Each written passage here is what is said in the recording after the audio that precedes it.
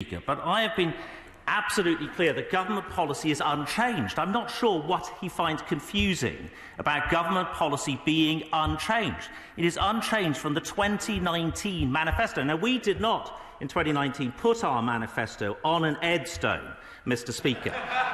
But I will have to say to him, it is clearly available for anybody to see online what the manifesto pledges that this side of the House all ran on, and government policy is unchanged, Mr. Speaker, from then, with or without an headstone.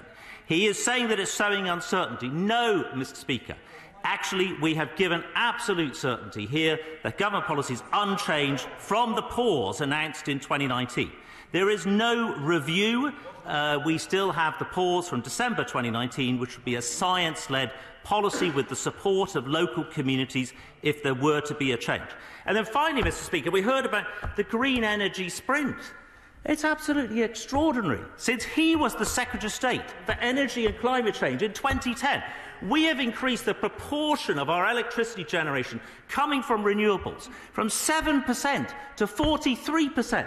Now, in any normal terms, that would be a sprint, but it's also a marathon in the sense that we have done that over a period of 12 years, almost a sextupling, Mr. Speaker, if I might, of the amount of energy coming from our renewables compared to the time when he was in office. He talks about nuclear, Mr. Speaker. But he will also remember the 1997 Labour manifesto when they said they saw no economic case for new nuclear power stations.